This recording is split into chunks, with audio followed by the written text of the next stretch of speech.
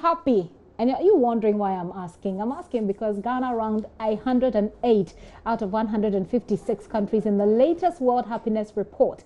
The report assesses the well-being of persons in the focus country based on 6 main indicators: income, freedom, trust, life expectancy, social support, which is very important, and generosity. It will interest you to know that Somalia and Nigeria are placed above Ghana in that report, with Finland ranking first. And although Ghana improved significantly in this year's report compared to her 131st ranking in the previous one, we've been asking some Ghanaians if they are happy and why. I'm happy as a Ghanaian because I'm proud of Ghana, and Ghana is a free country. When you go to other world, you cannot have the freedom as we have it here.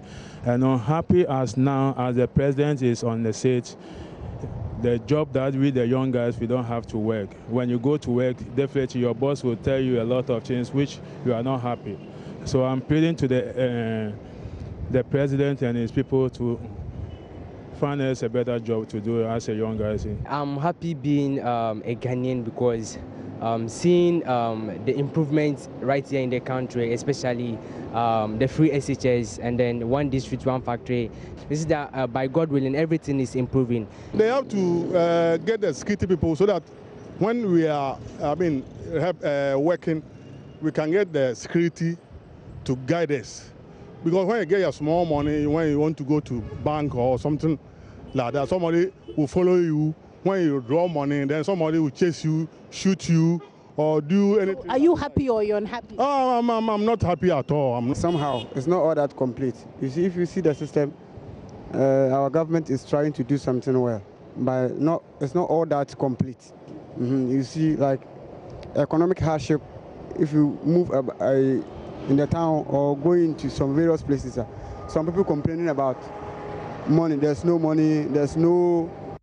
So you had some of the some Ghanaians there speaking to us as to whether or not they're happy and why.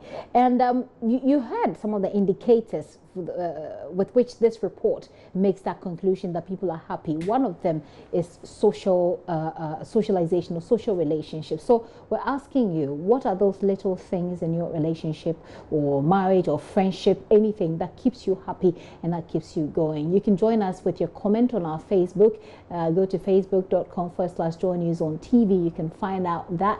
And in the studio with me, of course, is our regular Reverend Daniel Annan. He's a counselor and he's going to talk to us a little bit about how we can keep this happiness thing going. What are some of the things that we can do? Reverend, you're welcome, by the way. Are you happy? I'm sure I'm happy. You are? I'm happy like your dress. So it's so glittering, okay. so beautiful. Please stop talking about my dress. Now, no, it's so beautiful. I love it. So let's talk about this report. That's actually putting Ghana at what was the number again? Okay, I don't think I have it here. I must have missed it briefly, but I'll get it back. But it actually shows, the report actually shows that we are better, like we are happier now than we were last year. What do you think are some of the things? The indicators actually include social relationships, like, you know, how you relate to, I'm sure, family, friends, etc. How do you keep yourself happy? And happiness itself, how do we explain happiness itself? Explaining happiness depends on the person. Even temperament differs. When you have people with different temperament, they react differently as to whether they are happy or not. But I believe that happiness comes from the word satisfaction. When you are satisfied or you feel fulfilled, that brings you that deep side, that you feel that relief. That relief. So when you want to be happy, happiness comes from 4 dimensions. Happiness comes from the belief that you having peace with your God and peace within your mind. That no, that belief keeps you going because we are people of what we believe.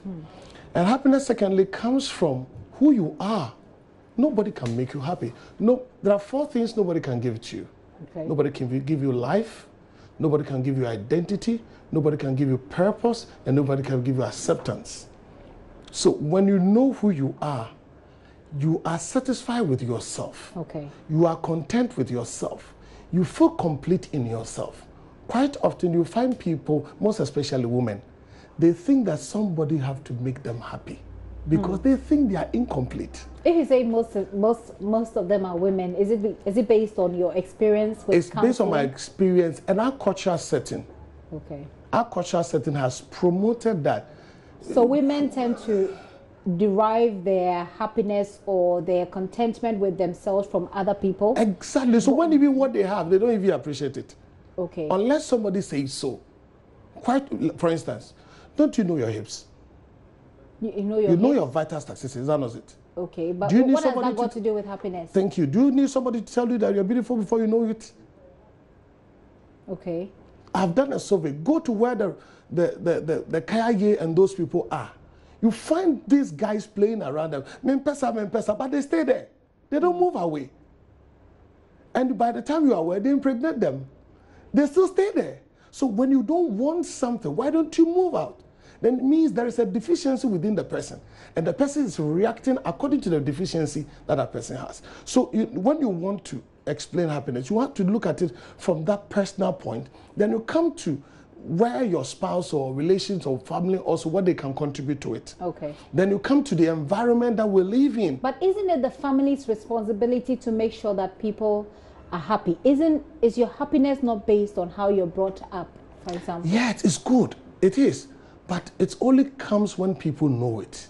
Okay. Look at how our cultural system, our family background, how people are nurtured, and how people are brought up.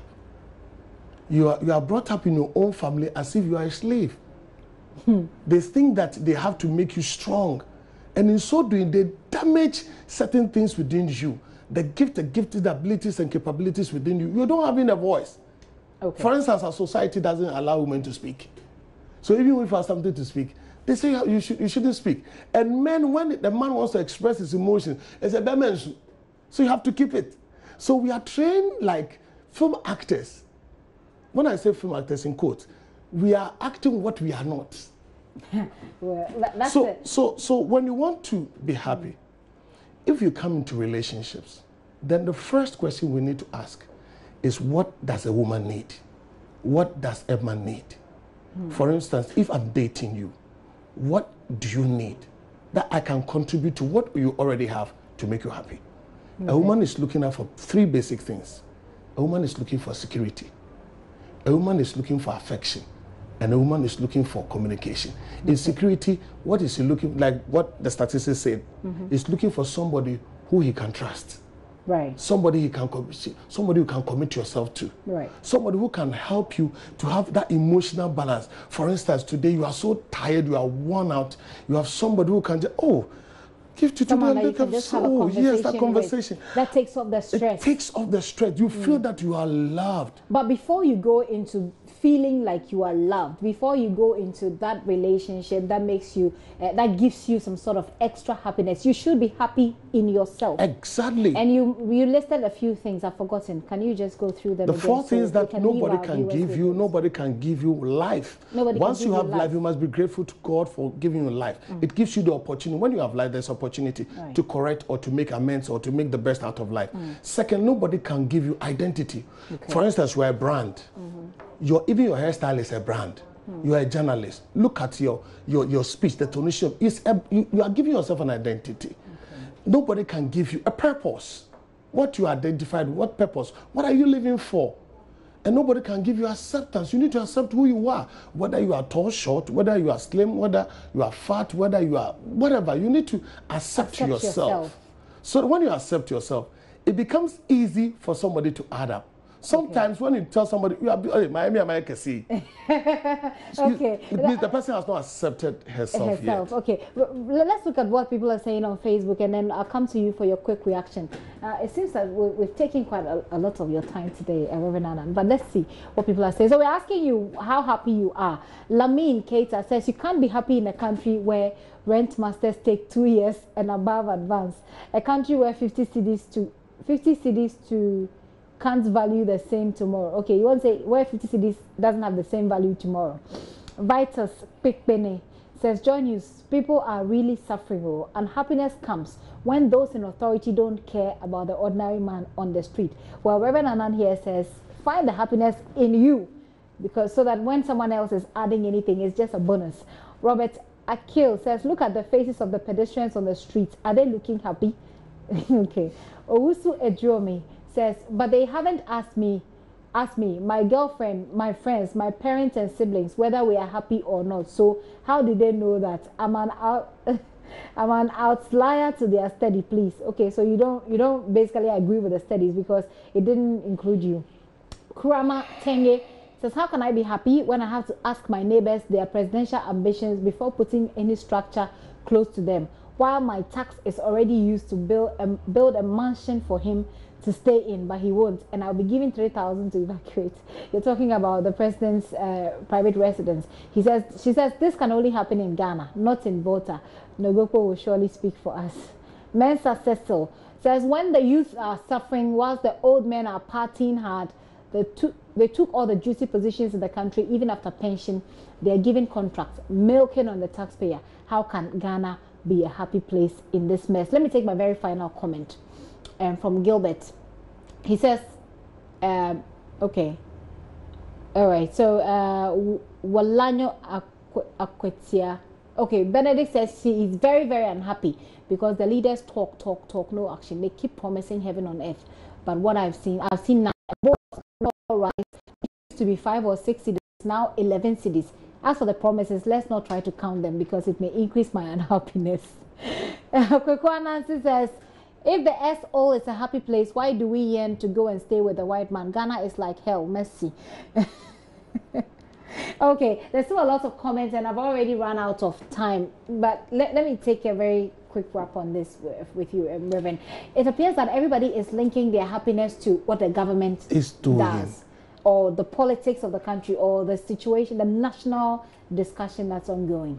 In life, solving problem, you cannot solve from people's end. You can solve it from your end. When you begin to solve in conflict management and solving problems, make sure that you solve the problems from your position, from where you are. If you are able to make some corrections and make the problem is whether we have direction as a people. What do you want? What do you set yourself to achieve? So it should basically be from a very individual perspective. So that people, when you begin to change, the hope of the world is you. For instance, you are shaping the society. So if one person changes, you, that person, tomorrow when you are in leadership position, you also change the society. But the person who is in that leadership position doesn't know. So when he doesn't know, he is practicing what he already knows. What he already knows. Yes, what already knows is that we are living in those ages where we are living that Osei to 2 months, where you have to be a king, everybody have to be your subordinate in those ancient times. But in current leadership, it differs. It's teamwork, it's team building. I mean, we have to interrelate, we have to relate, we have to communicate, we have to face the gaps, we have to solve problems, we have to see the needs of the people, meet their needs. In so doing, we also achieve our goals. But our leadership is still living in the 19th century leadership. Okay. So you find out that they are not so much communicating with the society. So you have to begin to solve your problems. When their own comes, then it adds up to it. Other than that, you always be angry with people. You always be angry with people, and I'm seeing a lot of anger in those messages there. But you see, if for nothing at all, don't forget that, like Reverend is saying, you need to be happy that you have life. You need to be happy that you have an identity, and perhaps build on that identity. You need to be happy that you have a purpose. You need to be happy and accept yourself for who you are. But how do you even know what your purpose is? I think that more often than not, when people are unhappy because they don't understand even what is contained in these things, like identity, purpose, acceptance. How do I know my purpose? How do I know my identity? How do I accept myself so that I'll be happy? Very simple. Watch JoyNews. Oh yes, too. You are giving education. Look at how joy you are celebrating the Ghana month. It's giving identity as a Ghanaian. I'm proud to be a Ghanaian. But that's so like it's a starting point. Yeah. Can't you have a starting point that is from you personally? Personally, you see, it should start from the family system, where values, where purposes, where we begin to identify the talents, abilities in people, and begin to see that I see the way you go about your things. You can be this, and let's begin to encourage people, encourage them to do it. When even they make mistakes, we'll be nurturing them. So whilst they are doing what they know best to do, we are allowing them to identify their passion and they identify what they know best. That's why we begin to have the X factor. You know X factor? X factor is what you know best to do. I mean, what you have intellect, you have studied, you know. When it meets what your passion is, then you have the X factor. When you have the X factor, you are able to explore to do your best. Okay. What are we doing, JoyNews? JoyNews is beginning to tell people how to think, the directions to think. 2, JoyNews is trying to give people purposes, identifying things that when you look through your program's content, we are able to tell you, you can do this, you can do that, this avails here, you can go here, you can get this. JoyNews is trying to let people know who they are and accept themselves and make better people who they are and make themselves better. Well, so when you begin, the issue is that people are not prepared to learn to have the requisite information. Okay. If you are not, then you'll be living in the dark. So you should be teachable. Okay, let me take my final line of comments and then we'll wrap up. Fefe Francis, can we go down a bit? Fefe Francis's comment. Okay, Homeku William. Homeku Williams says, you don't need to be told. Mr. President called for change and says he will fix the economy, meaning he has accepted the broken economy. Mensa Otabel says change, meaning things are getting out of hand. Even Nigerians presidents want to help Ghana to fight corruption. You have a question back there. Foreign businessmen are being killed and also sent back home illegally. People are hungry and looking for jobs. About Nobute says, how can somebody be happy as unemployed graduate? So people are basically looking at their situation and deciding whether or not they're happy. Reverend Anna, let me take your final words.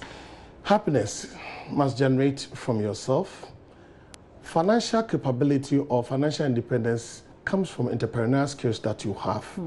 The family settings that we have should go beyond what we already know and begin to build values and begin to nurture, identify talents in people and begin to encourage people. Wow. And to our leaders, I think there should be dynamism in the way that leaders of today think. 1, they should interact with their communities, know their needs and the best way to solve their needs. 2, they must have listening ears.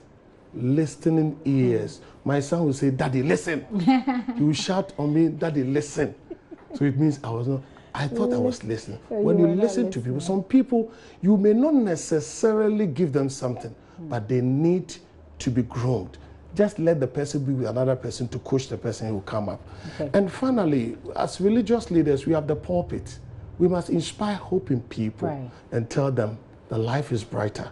There's something good that we have to achieve. Life is brighter. And if you forget anything that we've said here, please don't forget that. Be happy that you have life. Be happy that you have an identity. You are somebody. You have something that sets you apart. Be happy that you have a purpose. And if you don't know what your purpose is, begin looking within yourself for it and accept yourself for whoever you are, whatever God has made you. Accept yourself for who you are. And to families, let's encourage each other. Let's be the encouraging, let's give encouraging words and get people to be the best that they can. And to you, be teachable. Then you can get to wrap. I believe that I've summed it all up very well. Reverend Daniel Annan is a Friday counselor. He comes in here every Friday. And sometimes we talk marriage. Today we're talking happiness. I hope you've grabbed a thing or two.